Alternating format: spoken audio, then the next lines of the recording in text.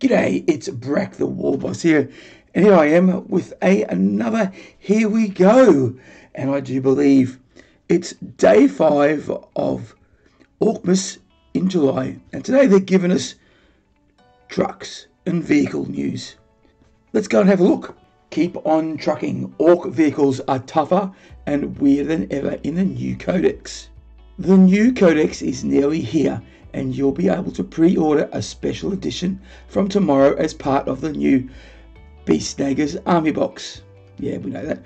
So far we have learnt that the orks are louder and shootier than before, but today we turn our attention to their new vehicles, trucks, stompers, gorkanauts, cool rigs.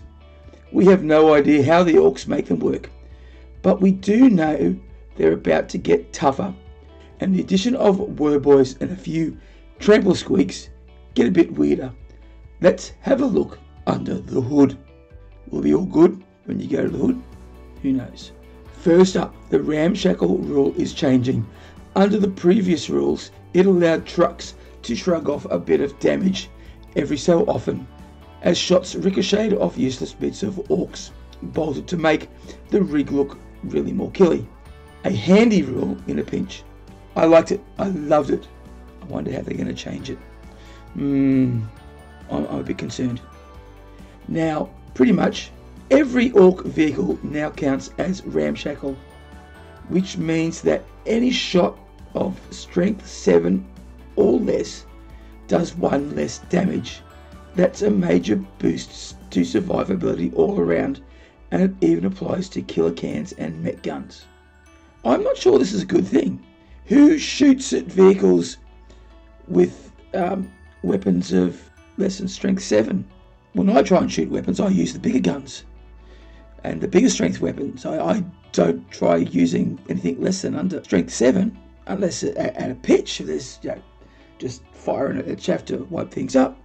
I'm not quite sure that's a good thing. I really don't know about this, but let's have a look at the rule. So there's the old one, which I liked. Roll a d6 and on a 6. So there was there's a lot of randomness about it, but I just found it helped me. But now this is, I suppose, the new one's good because each time an attack is allocated to the model, unless it has a strength characteristic of 8 or more.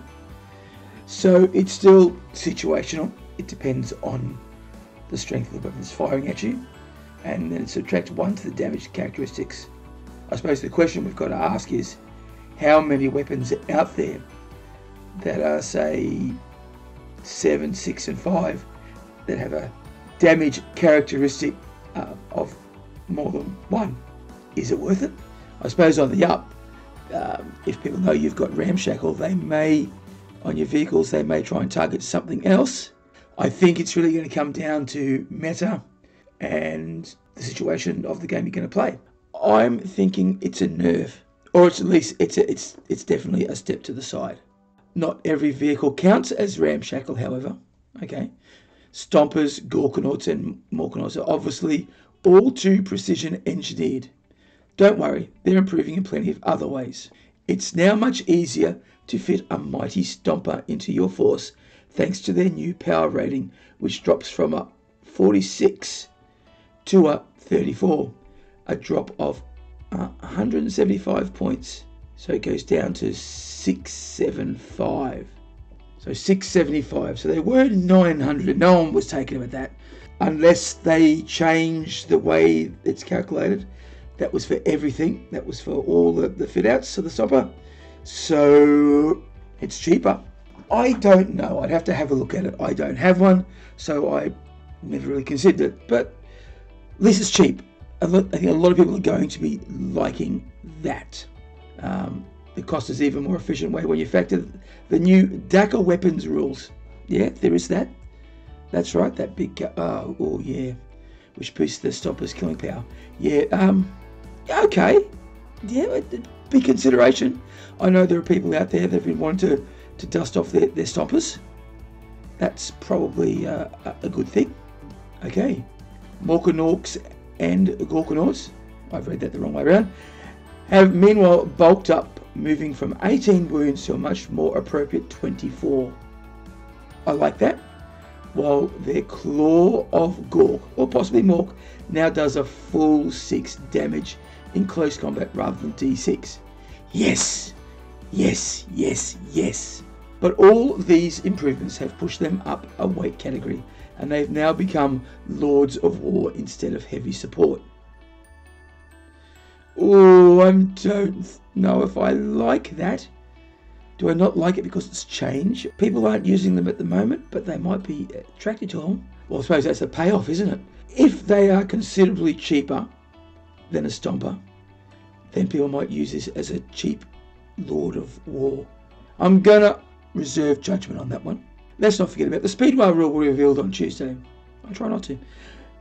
A new special ability your speed boss can use to galvanize bikers and vehicles into crazier maneuvers and, well, extra dagger. What a Speedway is called, a vehicle-mounted assault weapons lose penalties for advancing and firing, and dagger weapons get an extra shot. Okay, so it's not bad. Dagger weapons, for 2 dagger weapons lose that penalty as well. Are they going to be hitting on a 6, but they get the extra shot? Is that a balance? The assault weapon's losing penalty is good.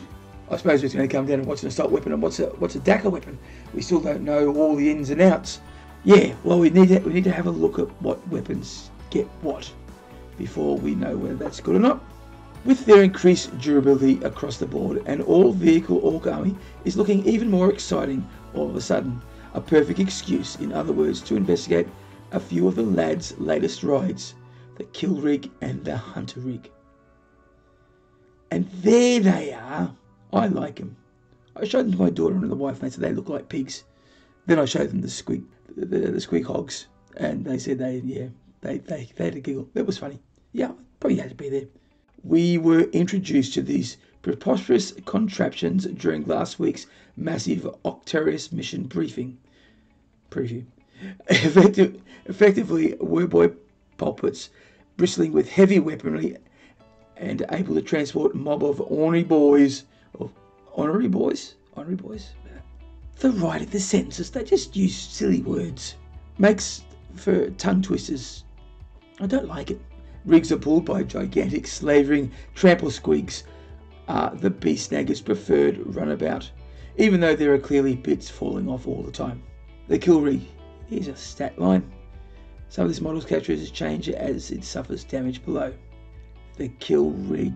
The first one, 12 inches. Nice. Weapon skill 3+, ballistic skill 5+. Yep. Strength 6. Toughness 8. Well, that's good. That's nice and tough.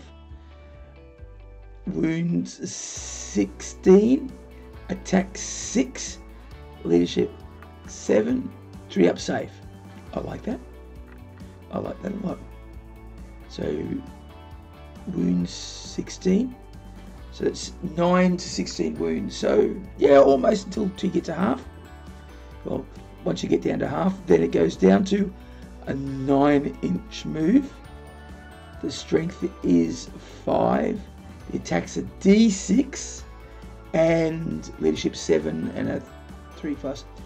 I suppose this is to represent that the poor trample squig is being hurt, and so he's a bit wounded, so he can't move as fast, and he can have less attacks. He's not having a good time. Or bits are falling off. Maybe there's a wheel falling off, making it drag. That's why it's not moving as well. And then, if you've only got 4 to 1 wounds remaining, then you can move 6 inches, which is still pretty. It's not bad.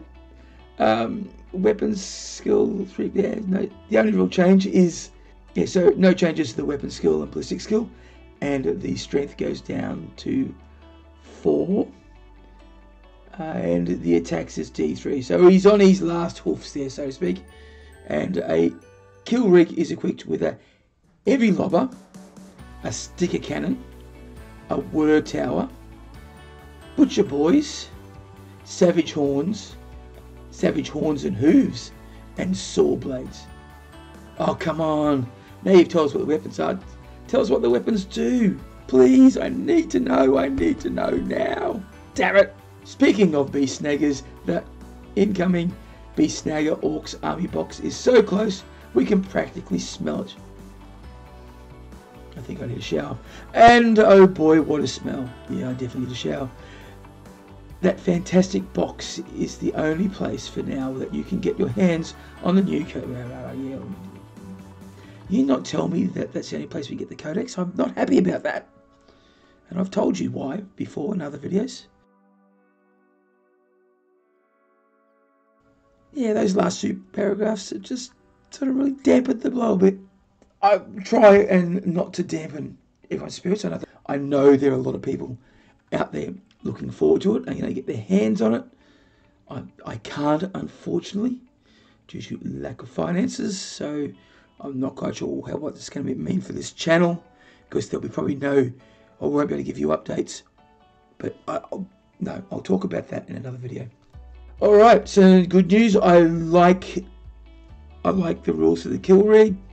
Would like to know a bit more about what all these weapons do, and the butcher boys and the savage horns and hooves. I'd love to know what they do. So there'll probably be extra attacks. So a bit like we saw with the squig hogs, or the hog squigs. You know what I'm talking about. How they had, there was 3 attacks for the person with the stick, throwing the sticker, and then there was that little attack for the little grot, and there was two attacks for the chompy squid teeth. So it may be a similar sort of thing. One can hope. Yeah, there may be more attacks. So that'll be good. That'll be really good. Ork and Orks going up to Lords of War. Very mixed feelings about that. I'm going to have to wait and see and think. I think there are a lot of people who aren't going to like it. But then again, I suppose it gives us more space to put other things in heavy. I'm not quite sure if this will make dread lists better or worse. I have to think about that. We've really got to have a look at what the weapons do and see what it's worth. And also the points. We need to know what the points are. If they're going up, are they going up in points? They better not. I've always thought that for what they did, they were overcosted. So I'd like to see them get this upgrade and not have much of an increase at all. But who are we kidding? They're probably going up. But yeah, look, I've had a little time to think about this. At first, yuck, I didn't like it. Only because I love the ramshackle rule. It was something that I used to love. There are trucks in my list. Now I'm not quite sure how effective it's going to be. But then again, this may change. This is definitely going to be a meta-changing way. Your opponents are going to look at trucks differently, or look at your vehicles differently on what to use to take them down, so they can minimize this ramshackle. This may change the meta. This may change the meta. Whether it's a good thing or a bad thing, I don't know. Okay guys, so what do you think of all these rule changes? Ramshackle, nerf, buff, is it good? The Norts, Lords of War, is it good? What rule change do you like the most? What do you despise the most? Please tell me in the comments below. Let's have a conversation. Okay, thanks for watching. I hope you enjoyed that. If you did, please like, subscribe and share. Do all the algorithmic things. And if you would like to help me out financially, there's always Buy Me a Coffee and Patreon. The links are in the description. Okay, time to toddle off. So remember, if you go on crumpin', you've got to bash early and bash often.